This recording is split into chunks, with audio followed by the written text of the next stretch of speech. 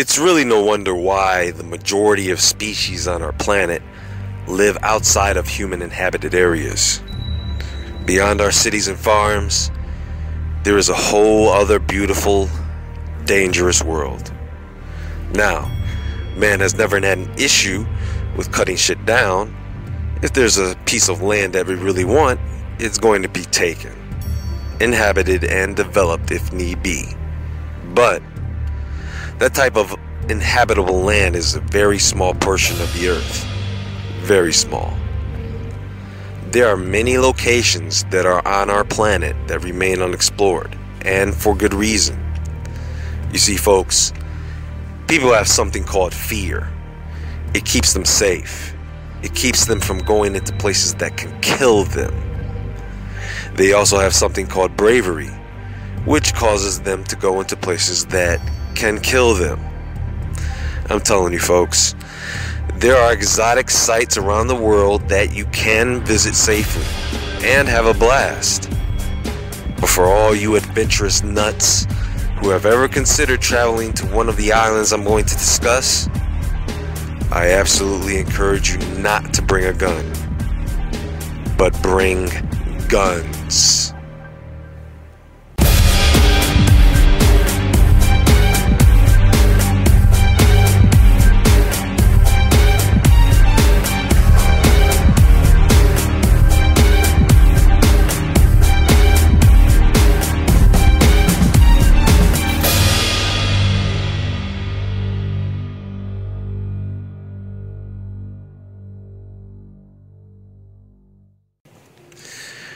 This is a big, beautiful, wonderful place we live in.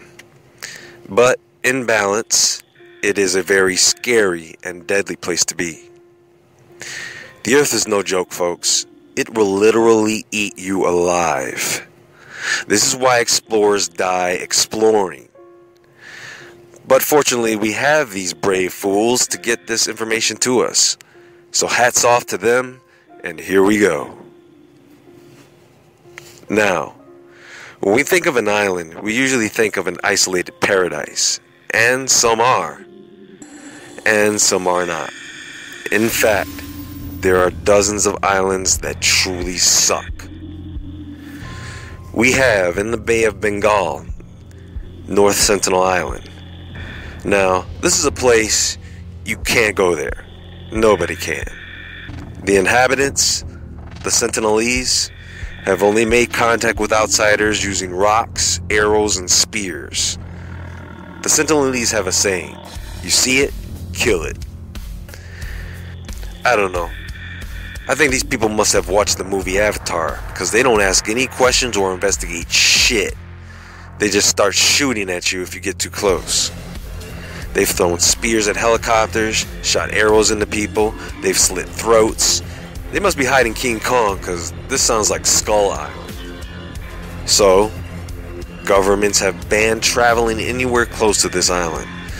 I'm sure these people have a good idea of what life is like outside the island, but I guess they perversely choose to live in their unmodified dark existence. Next, off the coast of Brazil, we have Snake Island. Yes, an island of snakes. And not just any snakes, but venomous snakes. In fact, the island has the most venomous snakes in the world.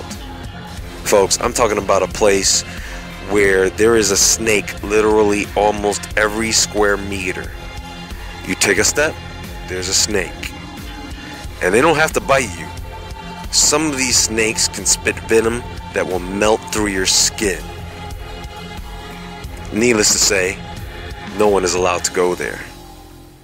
Aside from being deadly dangerous, many of these islands give a new meaning to the word creepy.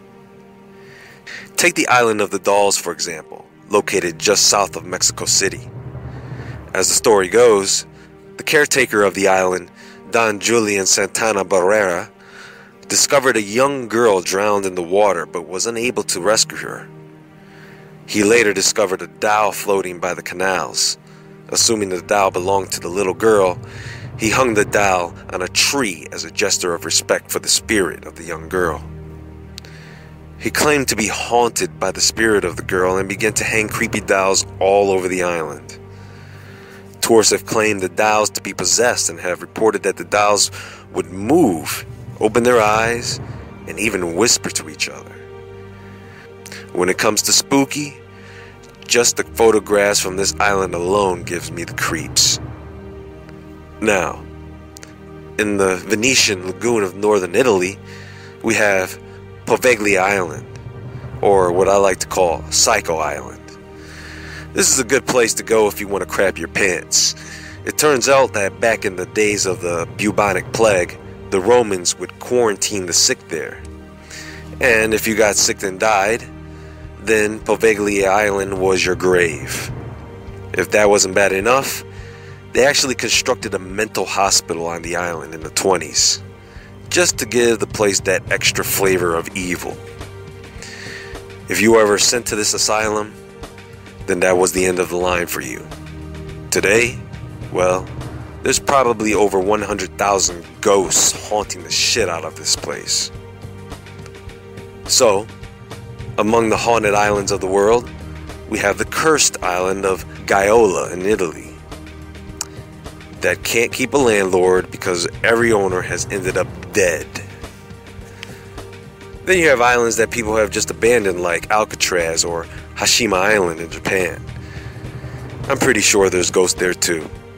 Speaking of Japan, there are islands there that the Japanese have completely fucked up due to industrialization and war.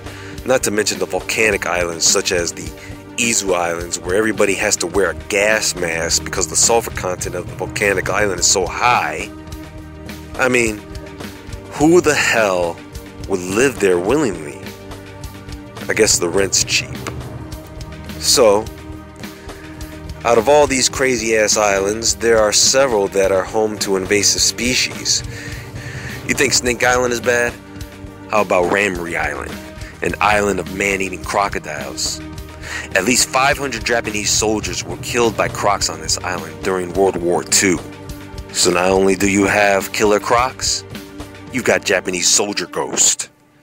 So unless you're in the business of making handbags and boots, don't go there.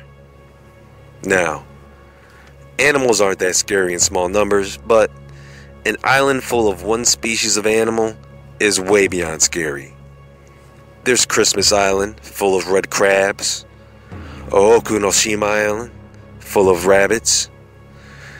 Tashirojima Island, full of cats. Sable Island, full of horses. And people live in these places, folks. Yes. Now, there are islands that are not that creepy, but they definitely are mysterious, such as Vulcan Point, which is an island inside a lake. Inside an island that is inside a lake. On an island. Or the Eye, the most fascinating island of them all. A perfect circle of land surrounded by water, rotating on its own axis, within a perfect circle of land in southern Argentina. Folks, there are islands that people have never been to or even know about. And we are fortunate that many of these places are isolated. But there are places on the mainland which are just as creepy, like our forest.